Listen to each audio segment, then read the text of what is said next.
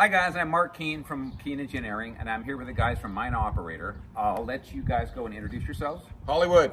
Ron. Harry. Gunman. And Chad's not here. Chad's not here. Chad's not here. Chad's not here. Anyways, we're here to test our prototype Keene Engineering the RC812 Crusher. And basically, it's kind of a prototype machine we've been working on and off for the last 10 years, trying to get it right. And we're going to be testing the, I've got a 8 by 12 inch jaw crusher, which then pulverizes everything down to about 1/8 of an inch particulate. And then we drop through the first set of rollers, which is we'll take your 1/8 inch down to about 30 to 20 mesh, 30 to 50 mesh, somewhere in there. And then we go down through the second roller, and he'll hopefully kicks it out about 80 to about 120 mesh, somewhere in that ballpark. But anyways, let's put it to work and see how it does. The man eater. The The man eater, yes. Let's do it. Stand by to stand by. Are you All right, so we're getting ready to fire this thing up. These guys are just getting their act together. ready? Ready? Ready? Ready? Okay, clear.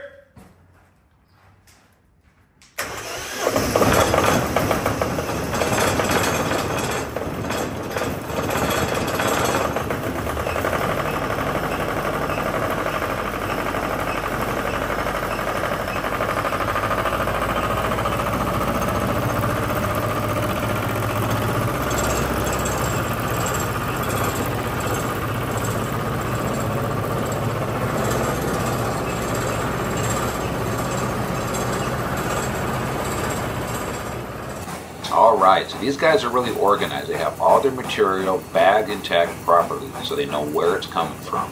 And you'll notice that the rocks we're crushing are really dense.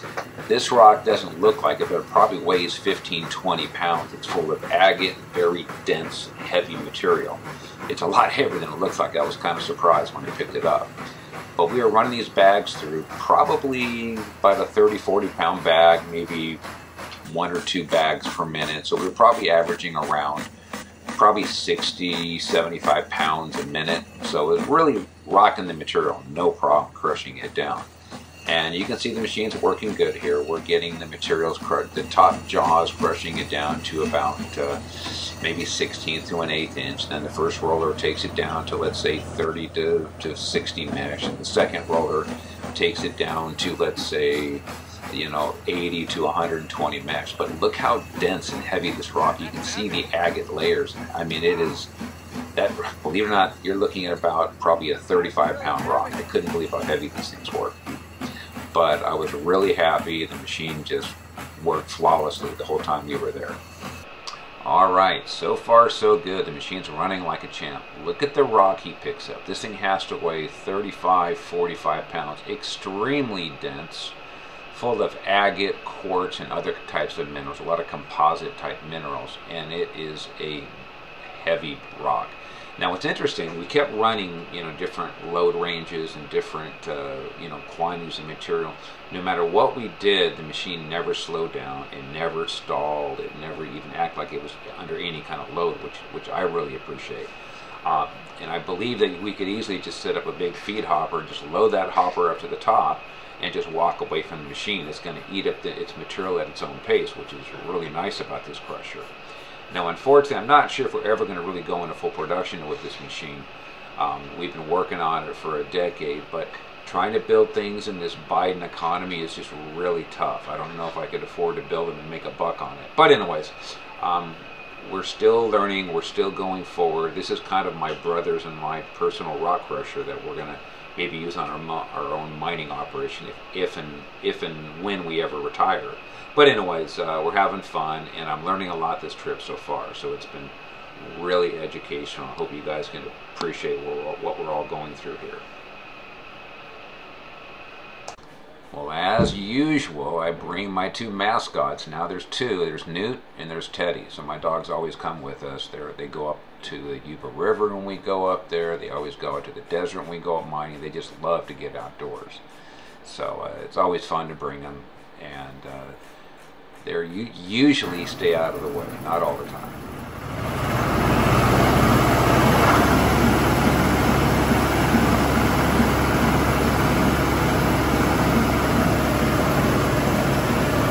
I like this. guys are using your brains more than your brawn.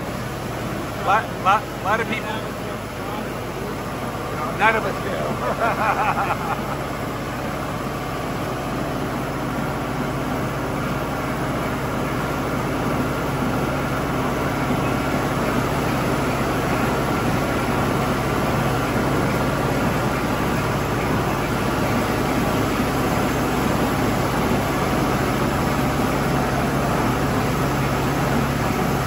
Concrete bags are handy, huh? Aren't those the ones you get from like Home Depot or something, where you buy the gravel? Something like that, yeah. And they're just hanging a bag? Okay. Yeah, I've used it in the past for a few things, but this is nice the way you lift them around. Let me see what that material looks like. Oh, hell, that looks good. Look at that. That's not bad. We're gonna have some oversized. It looks like sawdust. Yeah, a little bit of oversized stuff, but if you look at this, like here's a little flat pieces, but watch this. They turn into powder.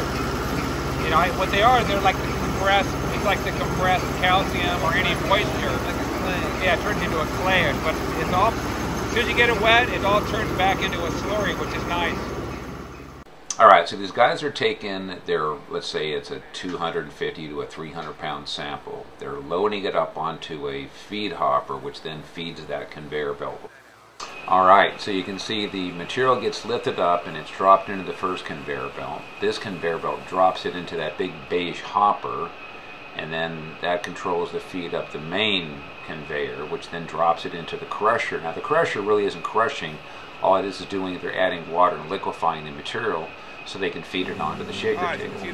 This is that bottom of that gray hopper here. You can see that they have a small conveyor giving a nice controlled feed. That's kind of cool. And they have a little air vacuum system which just sucks up the dust so you don't dust out the whole shop. But people don't realize whenever you're feeding a shaker table or any kind of a separation device, a smooth, consistent feed is everything. You know, people don't realize it. See the crush door traveling up the conveyor belt.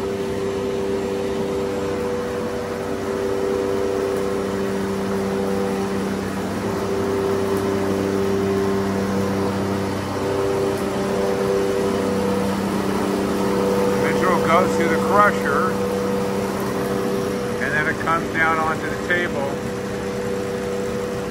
So, pretty cool stuff. I don't know how rich this ore is, but you can see the heavy pulling there. Now you guys find your gold in your Midlands or your number one port? Number one. Mainly number one? Mainly, yeah. Okay. A little bit on the Right. two. So this would all be your number one port right Yeah. there. Definitely. Okay. Yeah. This is your tailing. It's almost like a 50-100 mesh sand. I can tell by the feel of it.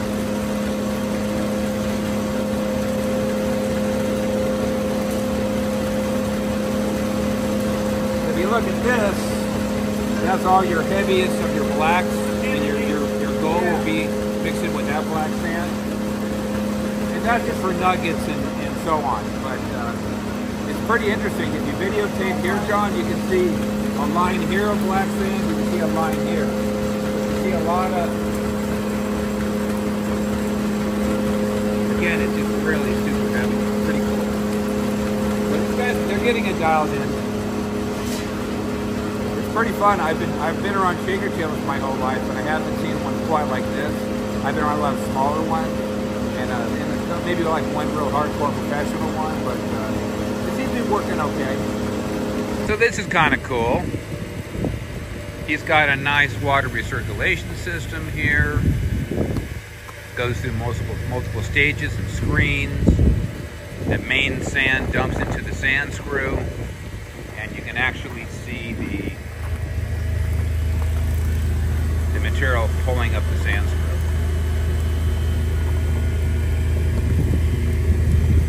Come over here, and it just dumps it out.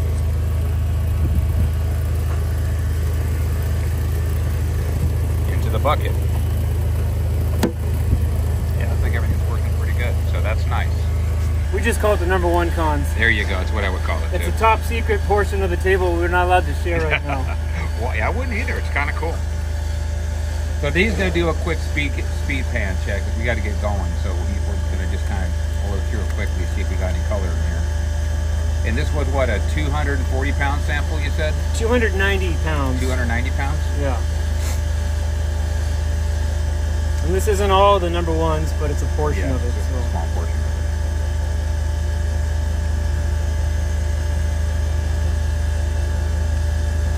You know, hard rock's tough, man. People don't get it. It's not. No. It's not for the light of heart. You have just getting your equipment dialed in is a challenge. Testing, non-stop testing. Yep. And then finding the right kind of ground is always a challenge. You know, there's a lot of variables in there. Oh yeah, look at all the. I can see a lot of color. So like you know, you might have a good gold deposit, but can you get to it? Yeah, and can you separate it? Can you legally get a plan of operations? You know, whose land is it? Yep. Yeah, so that's not terrible. So what do you think on that? But look at that stuff. Let me zoom in. That is really some fine ass gold. There's one chunky right there. Yeah, but that is so fine. I can't even believe it. Look at that. So once I get all the number ones panned out, I'll get a number on it. It's you deceiving. Say you figure you got about 80% here? Yeah, this is about 80% of it. So that's So you're pretty good about judging how much you got out of that. Yeah. Now this came from a top dump, so I didn't have to mine it.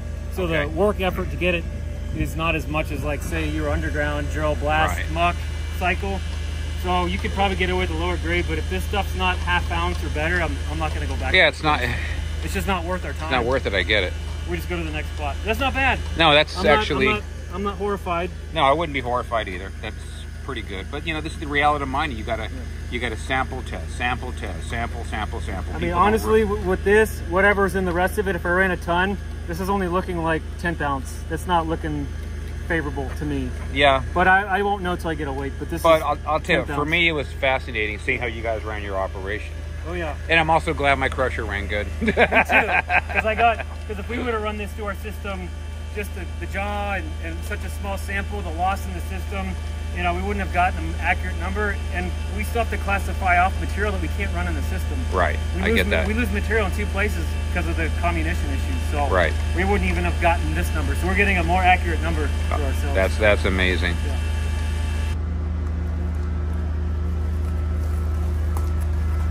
All right, guys. So we had an okay test. You said what, 290 pounds? So we ran it through the crusher, into the onto the conveyor belt, and then we ran it into the what's that crusher? Student Roth crusher, which then got rid of our little pancakes from the crusher, crushed it down to maybe, it's like to me, what do you think, about 100, 140 mesh, somewhere in that ballpark. A little bit something oversized for the ballpark, pretty small. They ran it across the shaker table, but they still got, how many more samples you got to test today? We're gonna do one more, but we have about 8 in the stack right now. I should get out of here. You guys need to work. You need the help. No, my back's gone. Just watching. I see. That's what now the work conveyor starts, Mark's gone. We got conveyors for that. We used to do this by hand with buckets without conveyors. Yeah. Oh, you poor From each bastard. step. That just totally sucks. I get that.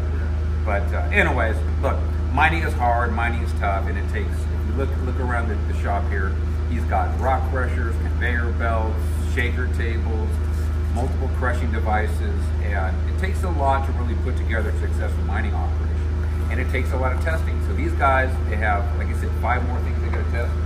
So hopefully out of those 5 tests, and they got everything documented and, you know, marked down where they're from. And once they find a spot that's, you know, paying, what do you say kind of your minimum you want to work towards? Like half ounce per ton? I want a half ounce, ideally 1 to 2 ounce, but if we can find half ounce, then we can deal with that. Even at today's prices, it still doesn't pay. Right, because I got to spend a day getting it off the hill. Yeah. Then I got to run it through the system. Then I got to clean the gold out. And then things break. Got to pay for fuel, pay for groceries. Yeah. Might as well go fishing. Make it 2 ounces. Yeah. Be positive. But it's all a lot of fun, and it's a lot of work, but it takes a lot of patience. And you have to go through this learning curve. You know, everybody does. I've gone through it. These guys are going through it. I actually learned a lot today myself. I haven't really seen all this stuff tied in together, so that was kind of cool. So it's been a good experience, and hope you guys learned a little bit. and it's a constant learning process. I love the guys who go, yeah, I know what I'm doing, I know everything, and that's the guys that go, okay, have a nice day. You know, because I've been doing this, I'm 64 years old, I've been doing this stuff since I've been a kid, and every time I come out, I learn something new. So you got to have an open mind, and it takes a lot of patience and a strong back. Not this one or this mind. And a weak mind, Yeah, maybe strong too. back. I'm good at the weak mind part. Anyways, it was a lot of fun, guys. So Mark, thank you for the tips. Thank you for the use of the machine. Thank you for your adjustments and updates today. We're getting a finer grind than we've ever gotten. Okay, cool. It's working really smooth. I was really happy with the way the machine ran, and I didn't see. We coming in here. We said we had some wobbles and some weird things, but the machine was running pretty true. I didn't really. Once she speeded it up, Yeah, that was. I think all the little cattywampus vibrations, everything disappeared. It's just a matter of. And it got in sync. Yeah, and everything kind of fine. Kind of a harmony to it. Right, and kind of fine-tuned and adjusting a few things. And all right, guys, it was fun, and keep Mark. in touch, man. Thank you. Appreciate your time. We'll Thank you, do Mark. this all again, hopefully Okay. sometime soon. And I just want to say Hollywood's in the house. And I want to see more gold next time. So do we.